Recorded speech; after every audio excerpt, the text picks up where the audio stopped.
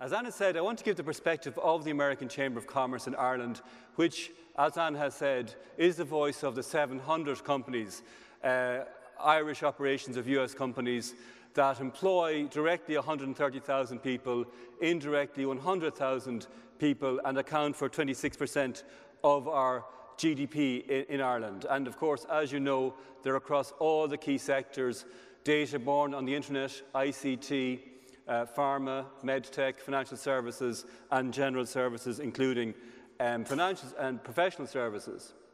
And these jobs are jobs of substance and jobs of innovation. And you are well aware, I'm sure, in the audience, of the amazing breakthrough innovations happening in Ireland, on the island of Ireland, thanks to US foreign direct investment across all the sectors I have mentioned. And these innovations are enhancing and saving people's lives around the world.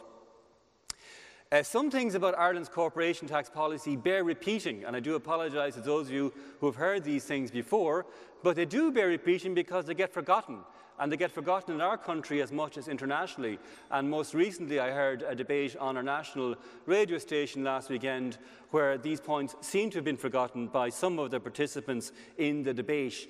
Our corporation tax policy was not a recent invention and was not imposed upon us by evil corporates. It was our own idea, and it was our own idea hatched by visionaries in the late 1950s. And thank goodness they did it, because they were facing a country that had little industry to speak of, that was on the edge of Europe, and apart from our innate creativity and brains as a people, our only natural resource was grass. So if we're going to live to the expectations of the rest of the world, and if we're going to have a future for next generations, we had to attract inward investment here. And indeed, it was visionaries like T.K. Whitaker, who was recently honoured at a tremendous event in Dublin in his 97th year, and Sean Lemass, that set the framework for that corporate tax policy that has led to 60 years of foreign direct investment. And the Taoiseach recently, in launching a book about TK, said it very well. He said, "The policy steered Ireland from a stunting and suffocating protectionism to embrace instead the idea of free international trade." Now imagine if TK and Sean Lemass and others sat around the table and had their crystal ball and said, let's hope that this policy attracts the top 10, if they knew about it, data born on the internet companies to create jobs here. The top 10 ICT companies, 9 of the top 10 of the world's leading pharmaceutical companies, and 7 of the world's top 10 medtech companies creating jobs here.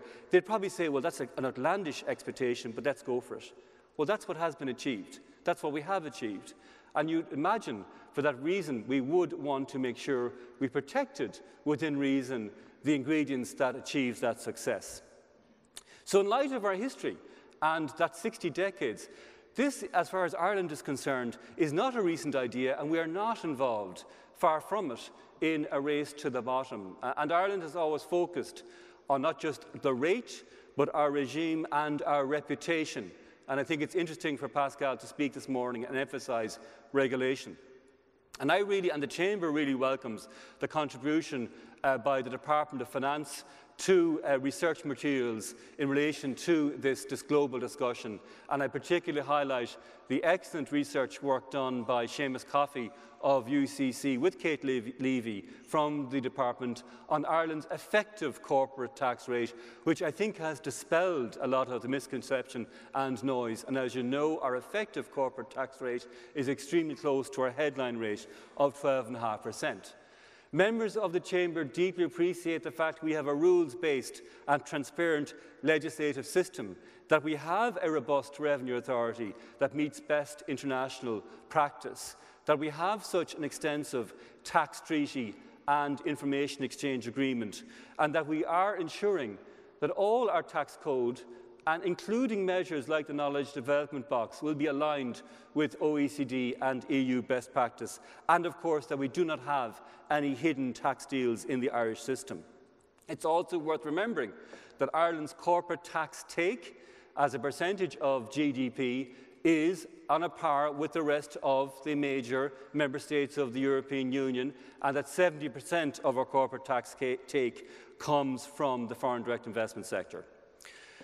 Now, the Chamber deeply appreciates the consultative approach taken to the BEPS process, not just by the OECD, but by our own Department of Finance. And I want to take this opportunity on behalf of the Chamber to pay tribute to the excellent work done by officials from Revenue and the Department, fully embedded and involved in the BEPS process and discussions.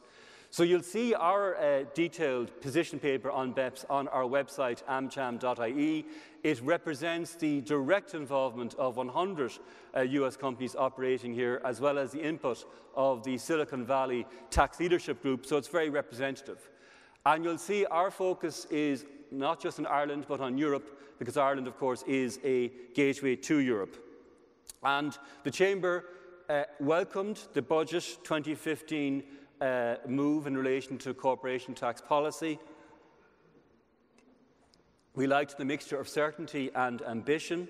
We certainly cheered loudly the Minister's statement that our 12.5% rate is settled policy, not up for discussion, not on the table, because quite frankly our member companies would welcome less of an obsession with our 12.5% corporate tax rate, because we do think it is settled policy and it ain't the only show in town.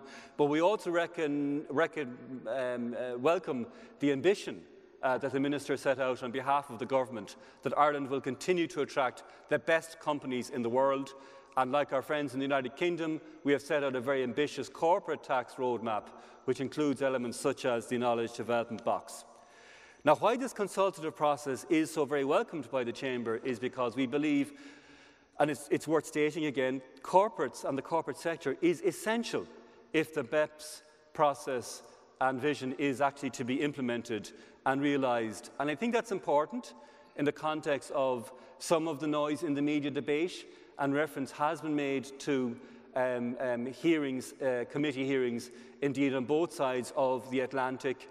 And I think it is unhelpful to demonise corporates if we want to get the right answer to this problem. And in fact, in fairness to Pascal Saint-Amans and indeed to Angel Gurria, the OECD Secretary General, he's always been very clear that the issue we're dealing with is not behaviour by corporate taxpayers. The problem we're dealing with, quite frankly, is a failure of policymakers to keep pace with the developments of how businesses do business globally, and that's what the mismatch is all about.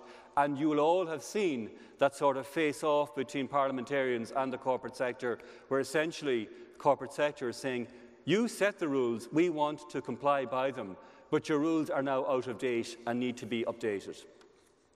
So because, as you know, we are in an extremely competitive global battle for jobs, and the European Union are competing with other super regions around the world, and we must remember that it's a European Union collective battle for these jobs, certainty is absolutely essential. And reference has been made to the state aid investigation process going on. We believe it is absolutely essential that we have a robust and effective state aid investigative process, but that it does rise above political tensions. And also we believe it's important that the manner of that those investigations should not seek to undermine the important and necessary interactions between corporates and revenue authorities. Reference has been made to the CCCTB back on the table again. It's been on the table as long as I've been on the table, if you'll forgive that segue. But also it's very interesting, and I won't do it any better than the Financial Times does today in its analysis of why it is back on the table. So certainty, really, really important.